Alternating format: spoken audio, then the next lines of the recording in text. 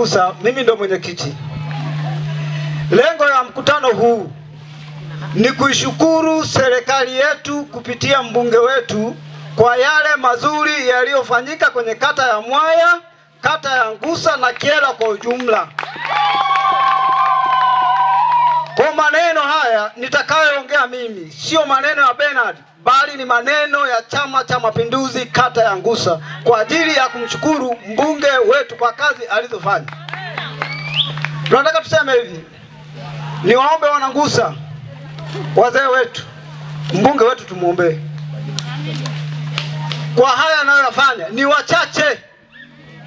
Na ikumbuke kwamba Kyela haijawahi tokea. Sisi tulitamani kwa wenzetu wa Busokelo kipindi kile mbunge ni Mwandosia. Alifanya kazi moja tu, maji tu basi. Lakini Mwandosia tulisifia, tulitamani angekuwa ni mbunge wa Kyela. Lakini sasa cha ajabu Mungu akasema, mbona mmelia sana? Atie mbalondero ndondo mwinenu.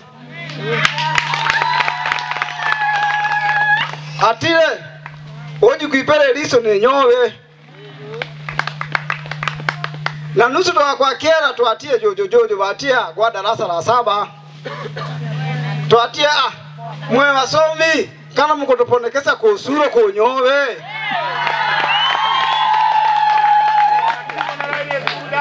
Tuatie sasa leleno tokondona nusu da kamanya Kiingereza wikotoponia ekeweko kisule maboko.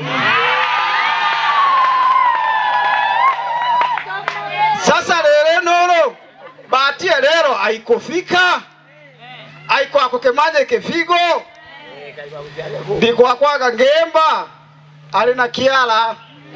Ekefigo wakanange singire. Ekekote kya kutoga bikote tuketa wigwira kigwira tugere. Tukoketa wiraje ndire. Lengo siongotire kono ijoro kusiongotea kono matopi. Kuisorofea matopi. Kwenda stendi matopi. SRS ukizunguka ukulami, unakuja ukulami, kwenda ukulami, kona lami. Sasa tatizo liko wapi? Mimi niwaombe wana Ngusa, tusimpoteze mbunge wetu. Mheshimiwa mbunge, ninaosema hapa nimebeba salamu za wana Ngusa pamoja na wazee wangu. Batile mwiko fijo baba ukunkomea magoto muona. Lero bagire olemio keseni batioka nkomea magoto kuta wangusa bikote ndaga kuliesho ombile ndaga fijo ndaga. Mheshimiwa mbunge, hii kata ya Ngusa imetokana na Mwaya. Mpaka sasa tulipofikia huu mwaka ni mwaka wa ujenzi. Na hii miezi ilikuwa ni miezi ya harambee. Haijafika barua kwako. Tulishauriwa na uongozi wa mkoa kwamba miezi hii ni miezi ya uchaguzi wa Mbalali. Msogeze mbele. Kwa wana Ngusa, tutakuja tena kwako siku ya harambee. Tutatamani tukuone tena kwa ajili ya ujenzi wetu wa ofisi ya kata ya Ngusa. Nataka niwaambieni wana CCM, ni Chama cha Mapinduzi kinaongea. Mheshimiwa mbunge, diwani na viongozi wetu wa serikali, kwenye ujenzi wa ofisi za chama tunawaomba, kwa sababu kwenye ilani hakuna sehemu ambapo walisema mbunge tunamchagua kwa ajili ya kuchangia kujenga ofisi. Hakuna. Mbunge tulimtoa ili aibadilishe Kyela pasipo kujali itikadi zozote zile. Ndicho anachokifanya. Sasa utakuta mtu mwingine anaanza kusema atukochangia ofisi. Sasa muulize, kwenye utekelezaji hilo lipo? Ofisi za chama zinajengwa na viongozi wa chama. Sisi mkimuuliza udiwani, kuna vikao vingine havijui. Maana ni sisi tulisema tuchagueni, tutajenga ofisi. Ndio maana mpaka sasa vikao vingine wanaambia tu bwana hili kwenye vikao hili tayari tumeshalifanya. Wewe tuzungumze na wewe hili hapa. Unajua watu wanapapasa ili wamchafue mbunge. Kama kuna mtu atanisikiliza popote pale anijibu kwamba hakuna. katibu iliposema au kanuni iliposema kwamba mnapomtoa mbunge kwa ajili ya kujenga ofisi. Jamani, huko ni kumchafua mbunge.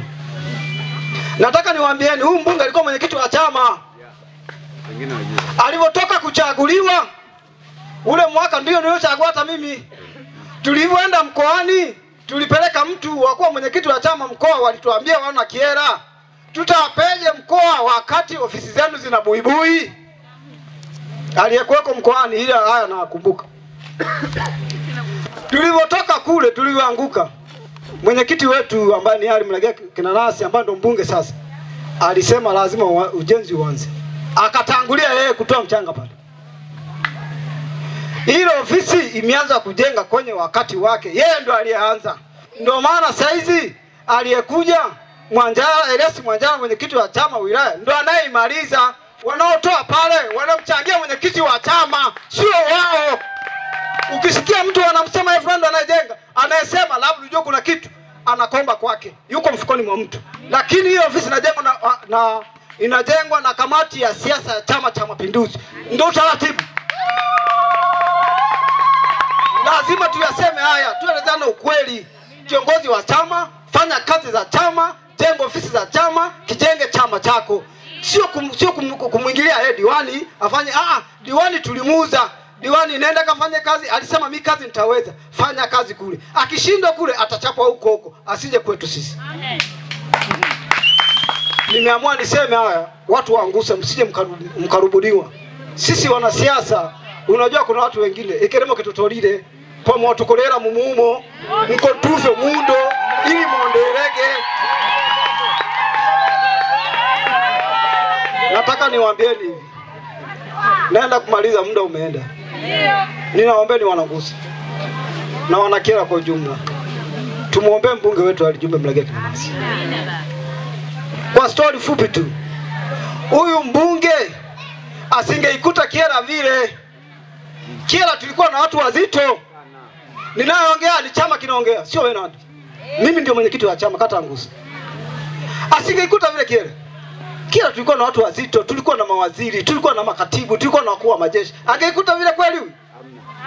Leo tuna mbunge tu wa kawaida, omba kwa mawaziri. Mmeona wapi? Wilaya nzima ya Kyela kubwa inajengwa kwa miaka mitatu. Miaka mitatu inajengwa. Leo hii mtu anakaa kuja kumsengenya mbunge. Hivi mumanyo kote. Leo mimi mnaniona ni Benadi hapa naongea. Lakini mkamanyo paprigo wangu rumba nyagire, rumba aje ko beto kupwecha jisika abuje kunga ponto kakadu. Kwa sasa tusegere itoro.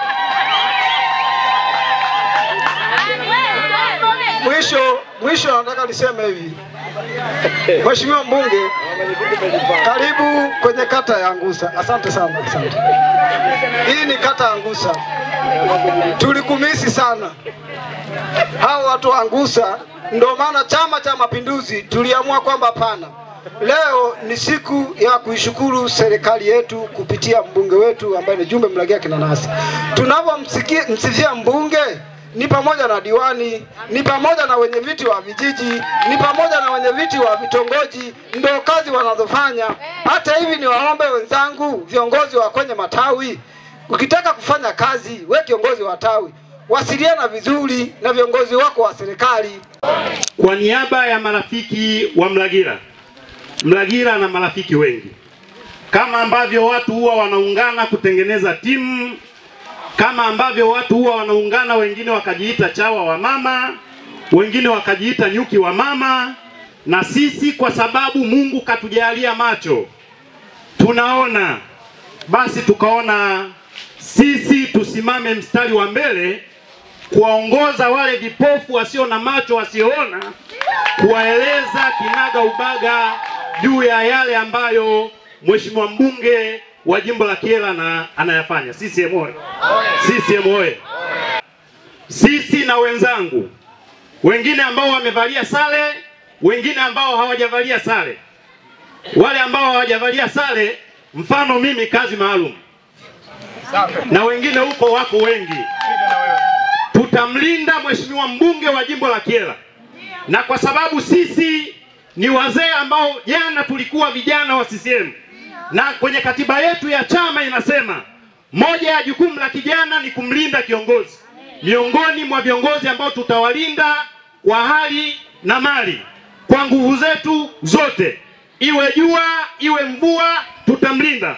Ni mheshimiwa mbunge ambaye alipatikana kwa kula nyingi, naye si mwingine ni Mlaghila Jumbe. CCM oye! CCM oye! Ndugu zanguni, wale ambao wanabishabisha huko, wanatunga maneno na kumtukana, Waswahili walienda mbali wakasema kutukanaye si lazima kuchagulie tusi. Ndugu zanguni, na Simu esi vikontokero ndumiana hojo. Nengo walalo sisi akotolile siafiki.